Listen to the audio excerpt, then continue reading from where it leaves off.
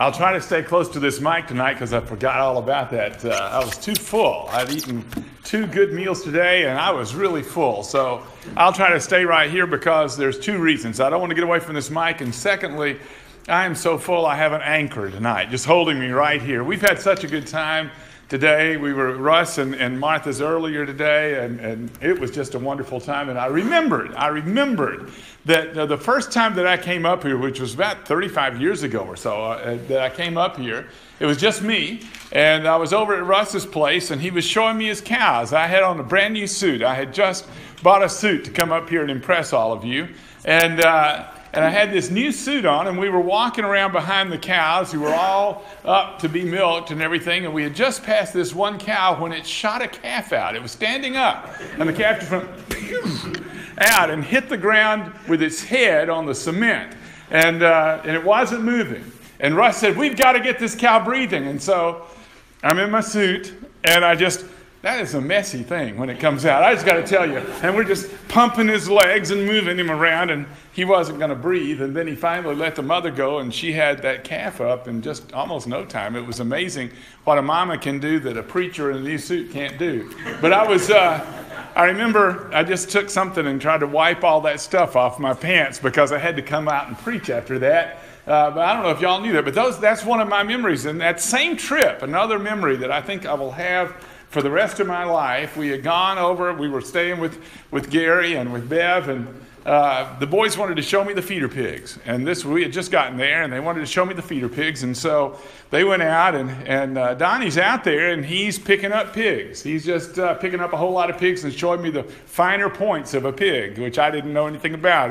And then he goes by and he pats the old sow, and then they had a horse. He pats on the horse for a little while. And about that time, Bev calls us up for dinner. And so we walk from the barn, and we're headed back to the house, get to the back porch, and there's a cat on the back porch, and Donnie picks up the cat, and he says, "Now, why did I do that? Now I have to wash my hands." I thought, oh, okay, all right. Well, anyway, I'll never forget that. Those are, the pigs were okay, but the cat, that was, but there you go.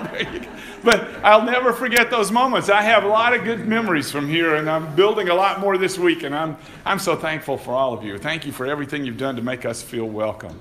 I want to take you over to Hebrews chapter 5. If you start at verse 12, he's talking to Christians there, and he says, "For though by this time you ought to be teachers, you have need that someone teach you again the first principles of the oracles of God, and have come to need milk and not solid food. For everyone who partakes only of milk is unskilled in the word of righteousness, for he is a babe. But solid food belongs to those who are of full age, who by reason of use have their senses exercised to discern both good and evil." Tonight, I want to talk to you about discerning good and evil, and what the Bible says about how we determine and discern good and evil. Now, before I get started, let me just tell you that when you go to the New Testament, there is a word for good and there is a word for evil. The word for good is kalos. The word for evil is kakos. Those 2 words are interesting because they don't mean primarily righteousness and wickedness. When God says that we discern between good and evil, good is not necessarily what he means when he uses the word righteous. And evil doesn't mean wicked. That's not its primary meaning. Kalos means beneficial, helpful, beautiful, and gracious. That's what it means. And so when a person is good, and so you have Barnabas called a good man, what that means is that he was a beneficial, helpful person. That's what he did. He's a good man. When you use the word kakos, which is evil, it means that which hurts, that damages, things that are injurious. That's the idea of evil. Now, the reason that wickedness is evil is because wickedness hurts you. And the reason that righteousness is good is because righteousness helps you. So when you discern between good and evil, and by the way, there's exactly the same thing in the Old Testament where the one word for good is tob, and it means that which is helpful. And the word for evil is ra, and it means that which hurts. And so you read in the Old Testament, there are times that God visited evil on sinful people. Did God send to sinful people? No, he visited pain on sinful people. That's the idea behind it. So when we discern good and evil, I want us to discern surely what is righteous and not righteous. But the other thing that I want you to do is, because when we're looking at this tonight, and how do you determine what is good? How do you determine what is evil? I want you to know that there are some things that may be morally neutral that still may be evil. There may be some things that are morally neutral that still may be good, helpful things. And so how do I decide how that is? We make all kinds of decisions in our lives. You're called upon every year to make some major decisions in your lives. And it might be, what will I do for a job? It may be, what kind of car will I buy? Should we move to another neighborhood? What school should we put our children in? Should we homeschool or should we public school? What are we going to do? All those are kind of decisions that we make. How do I know what the will of God is in those questions? How can I determine what the will of God is in those questions? And before I get into telling you how to discern whether it's the will of God or not, or how to better discover whether it's the will of God or not, how about just let me tell you that so many of the decisions that people make, even Christian people make, turn out wrong. I see it all the time. Here's a guy who's been working for the same company for 20 years and he's kind of bored. And he thinks, I'm going to go and work somewhere else because I'm really bored with this. And I think that God may be leading me to a different job. And so he takes a different job and he's miserable in that job. He hates the job that he has. He leaves that and never works more than 3 years at any place for the rest of his life. And the decision was wrong. I've watched people who were very happy with their neighbors in their neighborhood, but their income seems to be that they should live in a nicer neighborhood. They can afford it, and they should live in a nicer neighborhood with a bigger house and have a nicer car.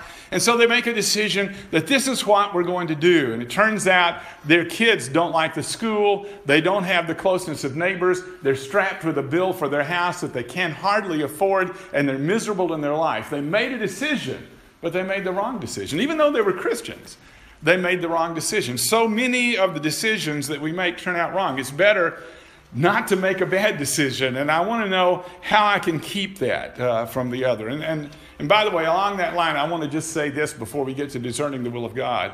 If you are not happy where you are, you will not be happy where you're going. Can I make that? Because you're going to be taking you with you. I have people every once in a while that will say, look, I want to place membership at Creve Hall. And I say, well, why do you want to do that? It's because people aren't very nice to me where I am. That folks aren't very good. We've got all kinds of problems at the congregation where I'm, so I want to come to Creve Hall. I said, if you aren't happy over there, you're probably not going to be happy over here. We have lots of problems over here too. You know why we have problems? Because we're people. And by the way, if you're looking for a perfect congregation, if you ever find one, please don't go. You're going to mess it up. Because we're not perfect. That's just the way it is, okay? So I want us to be able to make that. Count the cost of making a wrong decision before you make a right decision. And know that given enough information and enough time, going to the right sources, you probably can make decisions that are within the will of God. How do I come to understand what the will of God is in my life? Well, let me give you 7 things. You want to write these down. I hope you'll write these down. 7 ways of figuring out whether a thing is good, whether this is the will of God for me to do this. And when I say that, I want to tell you that there are some things that are absolutely you can know. And so I want to give you the things first that you can know. Obviously, when you're trying to decide if a thing is good, the number one place you need to go is the Bible.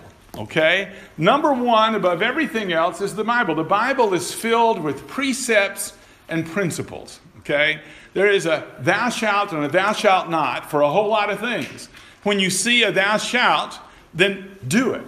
If you see a thou shalt not, don't, okay? I don't have to wonder whether I should hide my income from the IRS. You know why? Because the Bible says don't lie. I already know what that one is. And so when the Bible gives you a specific do this or don't do that, you know what the will of God is. I see too many people that are wringing their hands saying, I just don't know what to do. When they know exactly what to do, they just don't have the courage to do the right thing. They're looking for a way to do the wrong thing. And I would just tell you, go to the Bible first above everything else. In 1 Corinthians chapter 4, verse 6, learn not to go beyond what is written. Okay, so first of all, I want to find out if the Bible has something to say about this. And while it may not always have a specific command about this thing, I will tell you that it will always have a principle. there are 3 different levels that you need to get to in order to understand the Bible. The first of those is the precept level, okay? And you write that down, okay? You want to know what the precepts of Scripture are. That means what the Bible says to do and what the Bible says not to do. I need to study the Bible to the point that I understand the precepts. But if I study the Bible and that's all I get, it says this is what I'm supposed to do and this is what I'm not supposed to do, I'm going to miss what the Bible is really about. Yes, that's true, but that's not where God wants you to stop. You keep reading those principles and precepts until you begin, or precepts until you begin to understand the principles behind it. These are not the specific commands of thou shalt or thou shalt not. It means that God has a reason for the things that he said. And if you read long enough, you begin to understand there are principles underlying those commands that he gave. I want to understand what those principles are. And that means I need to spend a lot of time understanding the Scripture. But if I understand the precepts and I understand the principles, I'm still not where God wants me to be. What God gave me, these precepts, and God gave me these principles, is for something a lot more. He wants me to understand his person. You go from precept to principle to person. Do you remember John chapter 5, I believe it is, verse 39, where Jesus said to the Pharisees, you search the Scriptures, for in them you think you have eternal life, and these are they that testify of me.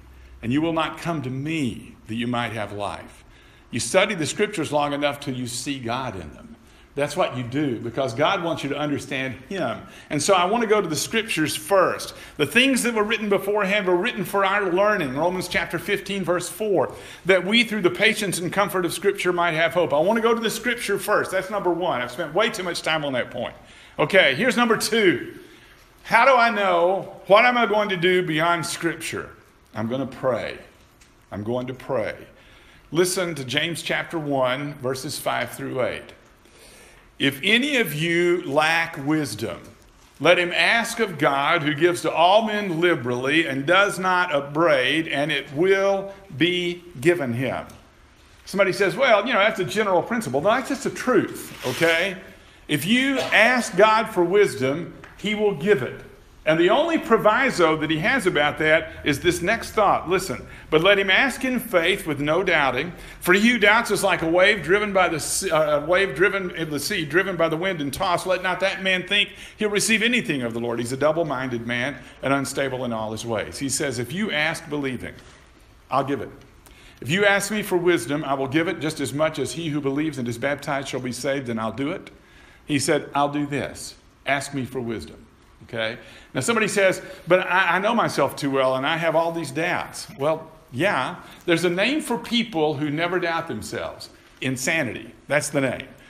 Only insane people don't doubt themselves. If you know yourself at all, you know that you're not smart enough. If you know yourself at all, you know that you sometimes even let yourself down.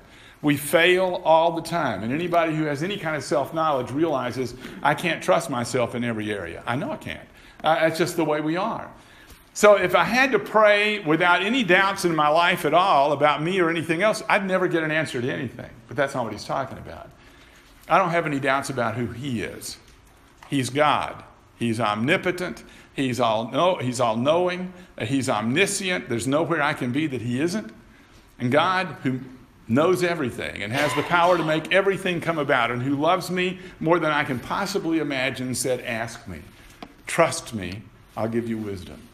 I was at a different place in a different state at one point when a lady came forward at the end of the service and asked the preacher to help. She said, I'm at wit's end. My daughter died last year. She was my only child. I'm a widow. And I'm at a loss. I can't figure out what to do. I don't know what to do next. And the preacher who got up to give that statement to the congregation told her and had a prayer, said, Lord, give her a sign. Give her a sign of what she's supposed to do. Can I tell you something? An evil and adulterous generation seeks after a sign. And how do you know what sign it is, okay?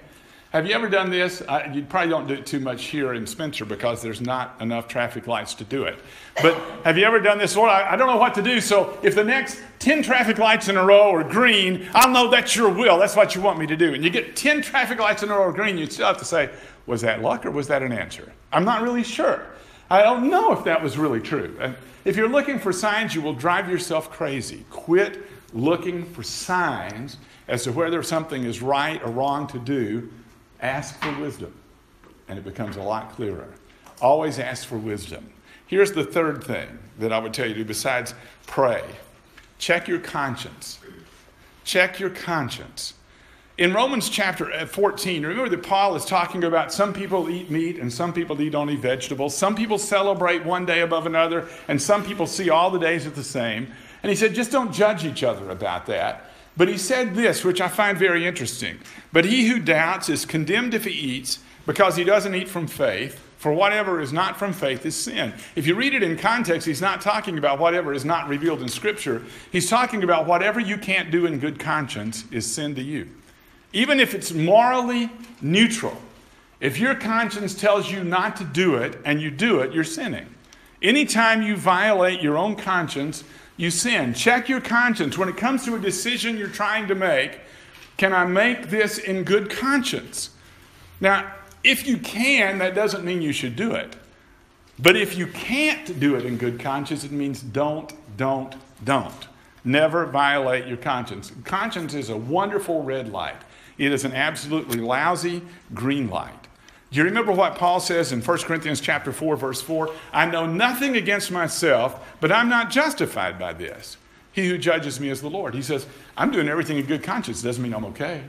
God's the one who knows whether I'm okay or not. I cannot go just by the fact that I feel like this is okay. Remember Paul when he stood before the Sanhedrin and said, better than I've lived before God in all good conscience until this day? He was killing Christians when he was doing that.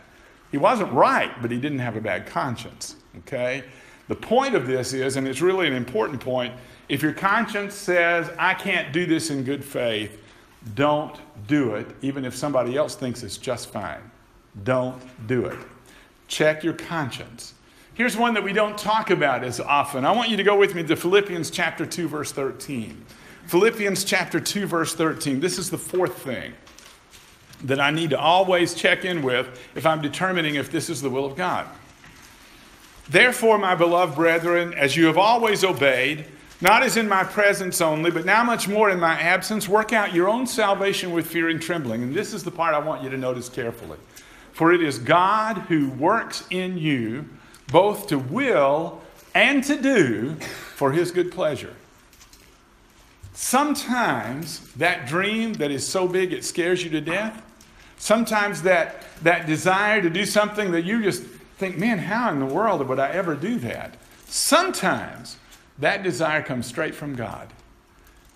At times, God works in the hearts of people who want to serve him and plants a dream in their heart, a desire in their heart that's coming straight from him.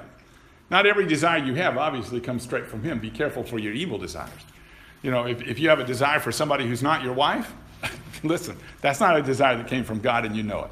But sometimes those great, noble, scary dreams, they came straight from God. It's God who works in us both to will and to do. So here's the fourth thing I want you to check. Do you have a strong desire? Okay? If you don't have a strong desire, it's probably not the will of God. But where is your desire? I see people who sometimes are asked if they would serve as an elder. And because they have all of these outside qualifications, it looks like they would make really good elders. But when you talk to them, they say, I have no desire to be an elder. And I ask them further questions on that, by the way. If you mean, do you have any desire to hold an office in the church? If that's your desire to hold an office in the church, you're probably not qualified. Because it's not about an office, it's about a work. But if you have a desire to help young Christians grow, if you have a desire to help people resolve their differences, if you have a desire to strengthen the weak, if you have a desire to feed the faithful, oh man, follow that desire, because that's the desire you're looking for. Do you have a desire in you? And that's, so check what you want to do. If you don't want to do it, probably it's not the good thing to do, okay? Here's number 5. And this one is so obvious that I think anybody ought to get it, but a lot of people don't. There's a passage in Acts chapter 17 that kind of illustrates what I'm talking about. Look at verse 26. Acts chapter 17, verse 26. He has made from one blood every nation of men to dwell on all the face of the earth, and has determined their pre-appointed times and the boundaries of their dwellings. God has limited mankind. We talk about the unlimited human potential, and I get what we mean by that, but in fact, we're not unlimited. We are limited by a lot of different things. Some people are born black. Some people are born white. Some people are born Asian. Some people are born into rich families. Some people are born into poor families. Some people are born in single-parent families. Some are born to parents who love each other, and they can't do anything about that. All I'm telling you is you don't get a choice in that. You don't get a choice whether you were born in America or born in Ecuador. I'm telling you, the fact of the matter is you didn't get a choice in that. There are certain limits. And so what I would tell you in the fifth place is check your circumstances, okay? If you want to buy a $300,000 house and the company says you're only qualified to buy a $100,000 house, you already know what your answer is. Am I making sense here? If you buy a $300,000 house when you can't afford it, you have missed the will of God. I'm just telling you, you look for your circumstances. What are your circumstances in life? God's will is sometimes very clearly revealed in the circumstances in which we live. Here's number 6, okay? Number 6. It's found in Proverbs 15:22. Proverbs 15:22.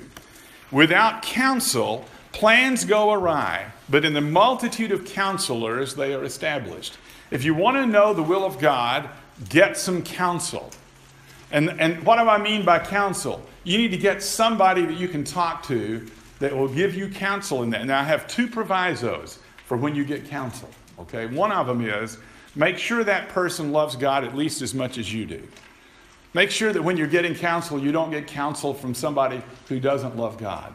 If you are having problems and you go to a psychiatrist who is a secular psychiatrist, they're going to tell you things that God says absolutely don't do, okay? There are lots and lots of folks out there who will give you counsel. If you go to the people that you work with and say, I'm not really happy with my wife, but this girl over here just really, some of them are going to say, hey, you just want you to be happy. You just need to do that. It's okay.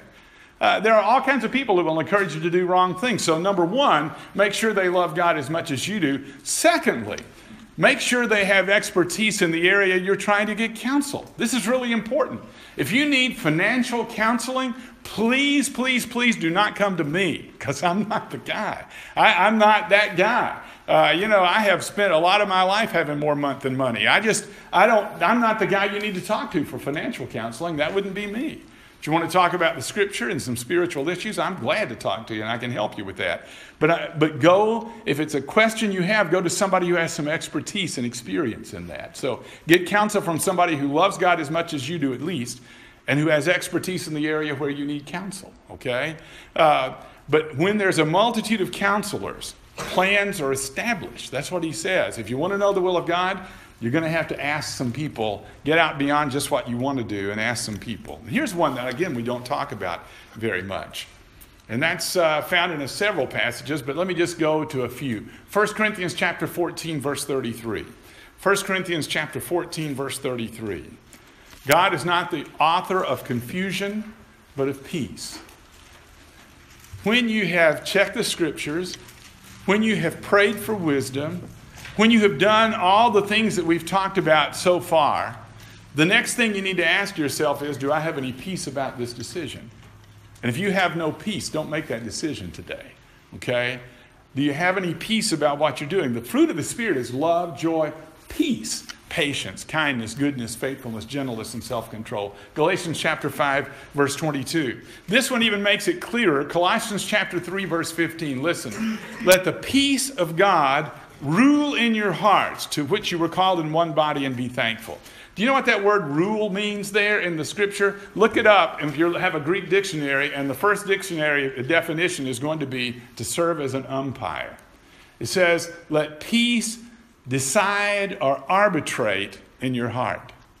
If you have no peace with the decision, even though you've looked at everything else and there's no peace, don't do that yet. Don't do that yet. Get to a point where in your heart of hearts you have peace with it. It doesn't mean you're not scared, because sometimes you're going to be scared to death. But have some peace about it. And let the peace of God rule in your hearts. And then remember 2 Thessalonians 3, it's in verse 16. May the Lord of peace himself give you peace always in every way.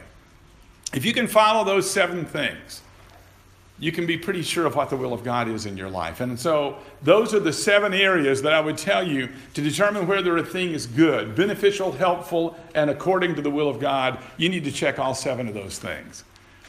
Well, in contrast to that, how do I know whether a thing is evil? And how do I discern what is evil?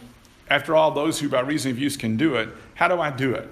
Well, let me give you 7 things really quick. 7 questions you need to ask yourself when you are trying to decide if a thing is evil. First of all, is it wrong in itself? This is the same basic idea of going back to the Bible. How do I know whether it's wrong in itself? There are 3 passages of Scripture that give you a list of things that are clearly wrong.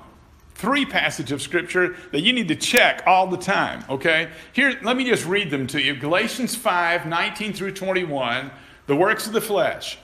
The works of the flesh are evident, which are adultery, fornication, uncleanness, lewdness, idolatry, sorcery, hatred, contentions, jealousies, outbursts of wrath, selfish ambitions, dissensions, heresies, envy, murder, drunkenness, revelries, and the like, which I tell you beforehand, just as I also told you in time past, that those who practice such things will not inherit the kingdom of God. Those things are evil. Those things are hurtful. You know that. You don't even have to ask yourself that. If you're a person who tends to blow up on other people and say, well, it's just the way I am. I just have this temper, and I blow up quickly, but I get over it. So does a shotgun, and it leaves a whole lot of damage in front of it. I'm telling you, you need to change that because that's evil. That's what the Bible says. You need to control that because it's an evil thing. Here's one very similar. It's found in Ephesians chapter 5, verses 3 through 6. Ephesians chapter 5, verses 3 through 6. Fornication and all uncleanness or covetous, not even be named among you as is fitting for saints, neither filthiness, nor foolish talking, nor coarse jesting. If you like a dirty joke, he says, that's wrong, okay? Which are not fitting, but rather giving of thanks. For this you know, that no fornicator, unclean person, nor covetous man who is an idolater has any inheritance in the kingdom of Christ and God. Let no one deceive you with empty words, for because of these, the wrath of God comes on the sons of disobedience. He says, these are wrong, and they're never right. These are always wrong. One more passage, Colossians chapter 3, verses 5 through 9. Colossians chapter 3, verses 5 through 9. Therefore put to death your members which are upon the earth, fornication, uncleanness, passion, evil desire, and covetousness, which is idolatry. Because of these things the wrath of God is coming on the sons of disobedience, in which you yourselves also once walked when you lived in them, but now you yourselves put off all these: anger, wrath, malice, blasphemy, filthy language out of your mouth. Do not lie to one another, since you put off the old man with his deeds, including lying, all those things. And by the way, do you know the number one thing that husbands lie to their wives about? Do you know what that is? This is interesting to me. The number one thing that husbands lie to their wives about is money, not anything else. But that they lie about. The wife says, did you pay the electric bill? What do you think I am, irresponsible? Yeah, of course I paid the electric bill. I just sent it out yesterday. I took care of that. And then you go out and you pay the electric bill. You know, I didn't want her to worry. No, you just lied. Okay, don't lie. Don't lie about anything. Don't lie.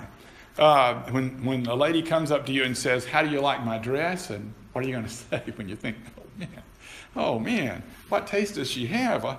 I generally respond to that, all my taste is in my mouth. How do I know? But I remember when I had a husband say, my wife says, does this dress make me look fat? And I just hope that I can have a heart attack before she says it so she'll forget the question. But tell the truth. You don't have to be brutal, but tell the truth. And when it comes to those things, by the way, it's a matter of taste. And your taste is probably not so good, so don't worry about that. But always tell the truth. And then, even though you don't lie for policy's sake or anything else, when people need the truth from you, they know where they can come. They always know they can come to you. Don't lie. Okay, here's the second question I need to ask myself. Does it harm me spiritually? Does whatever I'm doing or thinking about doing harm me spiritually? Will it cause me to become less interested in worship? Will it cause me to be less interested in Bible study? Will it cause me to be less interested in prayer or in Christian service? There are a lot of things that aren't wrong in themselves. I remember there was a young couple that had been missing services for a long time when I was living in Alabama, and I went to their house and I'm talking to them and I said, we really missed you, but I haven't seen you in weeks at the services. And they said, well, here's the thing. They said, we are on 4 different softball teams and 3 different bowling teams. And he said, the only day we can get any rest is Sunday, so we just rest up on Sunday, and that's the reason we haven't been going. Well, nothing wrong with softball, nothing wrong with bowling. When they get in the way of spiritual things, they're damaging to you, okay? So don't worry saying, what will we eat, or what will we drink, or what will we wear? For after all these things the Gentiles seek, your heavenly Father knows that you need all these things. But look into verse 33 of Matthew chapter 6. But seek first the kingdom of God and his righteousness, and all these things shall be added to you. What's first in your life? Are you giving to the Lord out of what you have left over? Or do you set aside for the Lord first and then give to everybody else what you have left over? What is it that we're doing? Do I put worship and serving God above everything else? Do I really put my job above everything else? And then if I have time, I'll get there. I can't tell you how many parents I know who said academics are very important. And so their kids don't show up on Sunday nights and Wednesday nights. And the reason they don't show up, they have homework to do. And so we tell them, what are you telling your kids? That homework is more important than being with God's people and worshiping? What are you putting first in your life? This is really important. It may not be bad, but it can hurt you spiritually. Listen, see then you walk circumspectly, not as fools, but as wise, redeeming the time, buying up the time, he says, because the days are evil. That's Ephesians 5:15 and 16. Here's another one that I really like. It's Hebrews chapter 12, verse 1. Therefore, since we're surrounded by so great a cloud of witnesses, let us lay aside every weight and the sin which so easily ensnares us, and let us run with endurance the race that is set before us. He said there's 2 things you got to avoid. One is the weights that are slowing you down. And the second is the sin that ensnares you. Some things aren't sin, but they sure keep you from doing the right thing. If what you're involved in is keeping you from doing the most important things in your life, then you need to rethink what you're doing. And I would say this to dads too. If your work keeps you so busy you don't have time for your kids, it's keeping you from doing something far more important than your work. Okay? Everybody has to think that way. Everybody has to consider themselves that way. So is it hindering my spiritual life? Here's number 3, third question. And I've already talked about this on the positive side, but the other is, does it hurt my conscience? Okay? Does it hurt my conscience? If it does, don't do it. Whatever is not of faith is sin. We looked at it a few moments ago, and I probably don't have to say anything more about that. If it hurts your conscience, stop it. Stop it. Number 4, does it harm me physically? Okay, is this activity something that harms me physically? Remember 1 Corinthians chapter 6, verses 19 and 20. Don't you know that your body is the temple of the Holy Spirit that you have from God, and you're not your own, you were bought with a price? Therefore glorify God in your body and in your spirit, which are God's. We are the temple of God. The church is the temple of God if you look at chapter 3, verse 16. But individually, we are the temple of God. God lives in us. So don't do anything that's going to cause harm to your body. And I know some things will harm you. You didn't mean to do it, and they do. But there are certain things you know are going to be harmful to you. I only have so many brain cells. I can't afford to drown too many of them in alcohol. That would be bad for me. I need every one I've got. Okay? Drugs are going to hurt you. Smoking is going to hurt you. A lot of things in your life are going to hurt you. And you know that they're harmful. Quit doing them. That's the point of this. If it hurts you physically, stop doing it. Here's number 5, 5th question. Does it hurt my influence for Christ? In other words, it may not just be something bad, but if it gets in the way of my influence for Christ, do I need to do it? Colossians chapter 4, verse 5 says, walk in wisdom toward those who are outside, redeeming the time. And that's what he tells you to do. Walk in wisdom toward people who are outside the church. There are some things that people are looking for in you if you say you're a Christian. They would like for you to live like it. Okay? That doesn't mean that they expect you to be a stuffed shirt. And it certainly doesn't mean going to work and beating people over the head with the Bible every day. That's not going to do you much good. But they do expect you to live honestly. They do expect you to be an honorable person. They do expect you to have faith.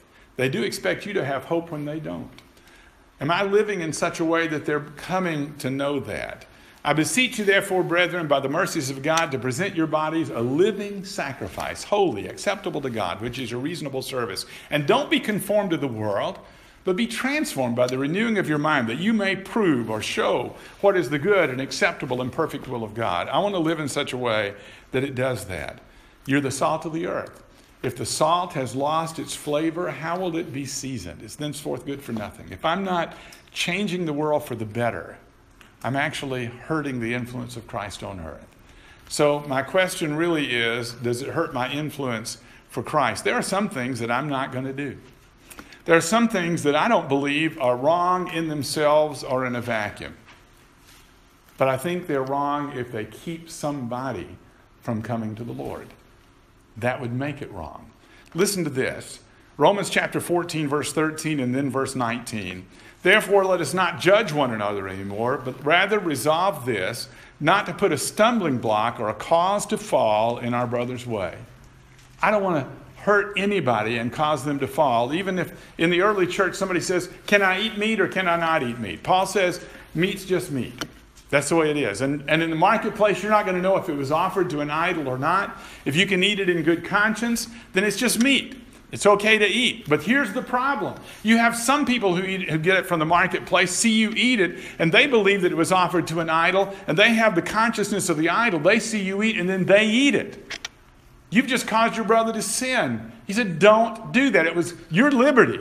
But your liberty is not as important as your brethren's soul. And he said, so make sure that you live in such a way that you don't trip them up. That would be the important thing. Don't trip them up. And then verse 19, let us pursue the things which make for peace, and whereby one may edify another. Beware lest somehow this liberty of yours become a stumbling block to those who are weak. 1 Corinthians 8:9. When you sin against brethren and wound their weak conscience, you sin against Christ. That's verse 12 of 1 Corinthians chapter 8. So he says, encourage one another, exhort one another day by day, while it is called today, lest any of you be hardened through the deceitfulness of sin. That's Hebrews chapter 3, verses 12 to 14. So ask yourself, am I helping or hurting my influence for Christ? Here's number 6. I really am getting to the end, I promise you guys. Does it put me in the wrong crowd? If you're in an activity where you always find yourself with the wrong group, it might be a clue that you're in the wrong group doing the wrong thing. If you find yourself listen to Proverbs chapter 13, verse 20. He who walks with wise men will be wise, but the companion of fools will be destroyed. Are you around wise people or fools? How are you spending your time? Is it putting me in the wrong place? How about this one? In 1 Corinthians chapter 15, verse 33, do not be deceived. Evil companions corrupt good morals. You know that that's true. My very first gospel meeting, I'll never forget it. It was in a place called Skyline, Alabama, up on the top of a mountain in the middle of nowhere. And my dad had called me up and said, can you take this meeting for me? I'm doing the second half of a meeting and I have kidney stones, and I had just been preaching short time. I said, I don't even have a meeting sermon. I don't know. And he said, you'll be fine. I've already told them you're coming and they think you're going to be great. Well, I showed up there and the first thing that got me was, I don't know how many of y'all know who Gus Nichols is, but he was one of the greatest scholars I think that the Brotherhood has ever produced. And I got up that night to preach, and they were introducing me, and they said, Brother Gus Nichols did a wonderful job Sunday through Tuesday. And I know that Brother Watkins is, and I thought, oh no, I don't know enough to fill a thimble. And this is the greatest scholar that I've ever known who's spoken all earlier in this week, and I've got to do something. So I preached my sermon, and I felt like, well, at least I got through it. I feel pretty good. I started to sit down, and the preacher said, keep standing up there, Brother Watkins, because we're going to do what Brother Nichols did every night. Anybody here who has any questions, then he'll answer them, give you a biblical answer for every one of them. And I thought, oh, no. Their first question was, what's wrong with dispensational premillennialism? I had never even heard of it. I had no idea what was wrong with it. I didn't know what they were talking about. And I said, that is a really good question we're going to discuss tomorrow night. I thought, oh boy, I better go home and find out what that is. And so I kind of put them off to the next night. And the second question was, is it a sin to roller skate? And I thought, well, that's the dumbest question I've ever heard. Is it a sin to roller skate? And I said, well, of course it's not a sin to roller skate. It's a pretty good activity. We used to do it all the time in the youth group. We had a monthly skating party where my dad and everybody else participated. It was a wonderful fellowship, and we had a great time. And you can see them just kind of flaming in the audience. You can see people getting angry in the audience. And I thought, okay, what did I just say? But I went ahead and I finished out, and they didn't ask me any more questions that night. But the next night, when it came time to asking the question, I said, the first thing I want to do is talk about dispensational premillennialism. I'd spent all night and all the next day studying so I could give them the basic points of dispensational premillennialism and what was wrong. And I really laid it out, and I thought, man, I've answered that question. I did a great job. Nobody paid a bit of attention. I said, now, what are your questions? Is it a sin to roller skate? And I thought, okay, I probably didn't answer that the best way last night, so let me give you a better answer. And I went through it all again, and thought I had it answered just right, no more questions. Finished on Friday night, and they said, time for question and answers. Is it a sin to roller skate? And I thought, oh, no. And so I looked at the preacher. I said, have I not answered this twice already? I said, is there something I'm not getting in this? He said, well, Brother Nichols said that you can dance on your shoes or you can dance on wheels, but it's dancing either way, and it's a sin. I thought, oh no, I've just been pitted against Brother Nichols. And I thought, that's bad, but I still think Brother Nichols is wrong. I don't think he's right on this. But I didn't want to tell them I don't think Brother Nichols is right. But I said, is there some other reason? And he said, well, actually there is.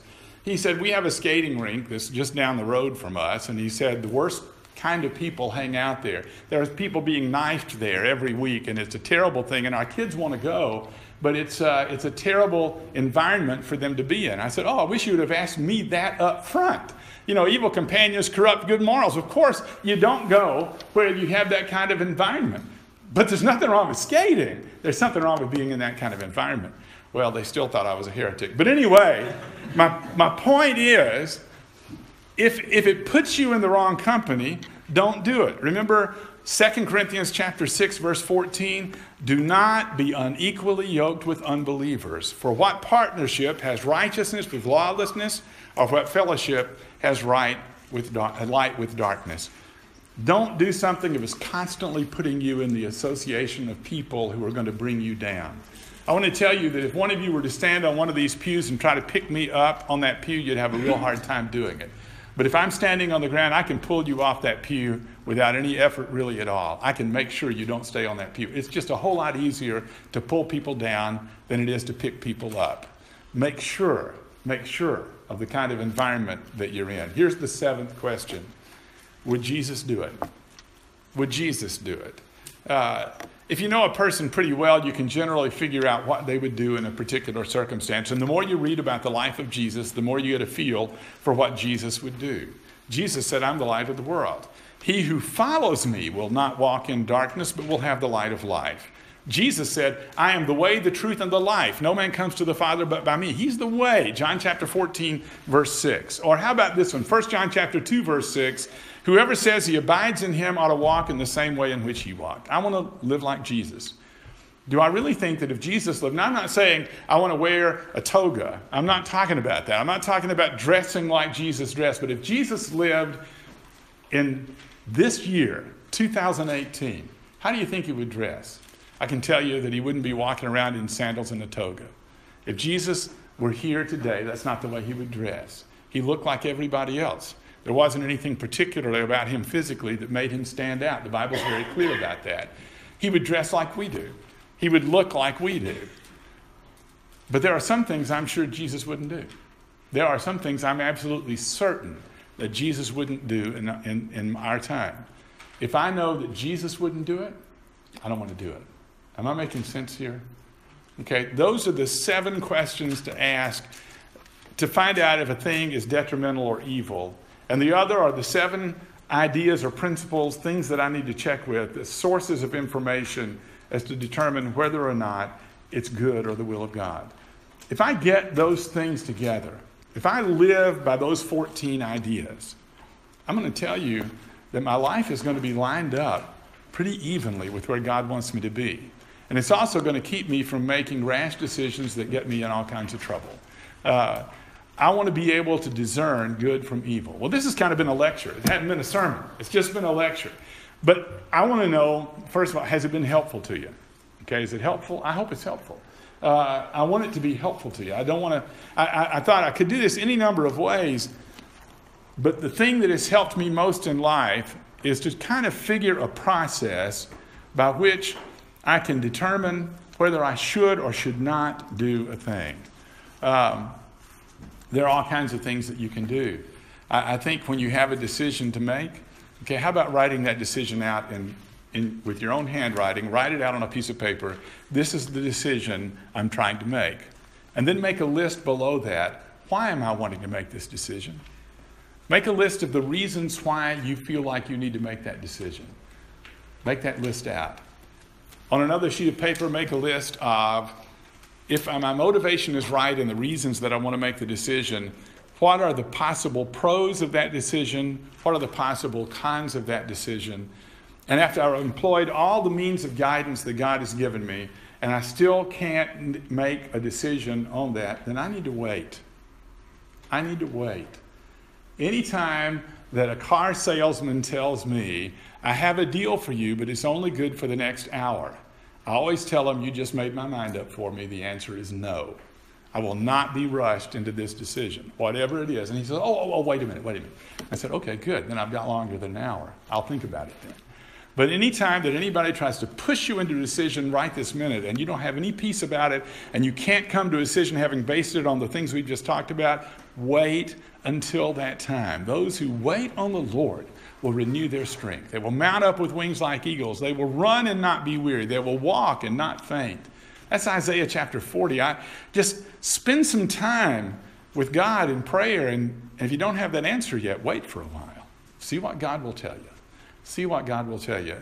You rarely get in trouble when you think about a decision rather than just doing it without thinking. You rarely get in trouble. So give yourself some time, and it will make a difference. Now, having said all that, you've had some time, okay? We've been here, all of us, most of us have been here for several nights and also Sunday morning. I want you to think about your life. I want you to think about for just a moment where you are. According to the scriptures, where do you stand right now with God? Okay? Are you in the will of God or out of the will of God? In your life, are you in the will of God or out of the will of God? Is there something, and this is my other thought, is there something, some activity, some sin that is standing between you and God? And I will tell you this, if there is, you know what it is right now. You already know what it is. It's in your head, it's in your heart right now, and you know exactly what it is. What are you going to do about it? What are you going to do about that? If you're a child of God, if we confess our sins, He is faithful and just to forgive us our sins and to cleanse us from all unrighteousness. You can deal with that. If you are a person who says, I don't know that I can do it just by myself, confess your faults one to another and pray one for another that you may be healed. The effectual, fervent prayer of a righteous man avails much. Ask people here who love you to pray for you.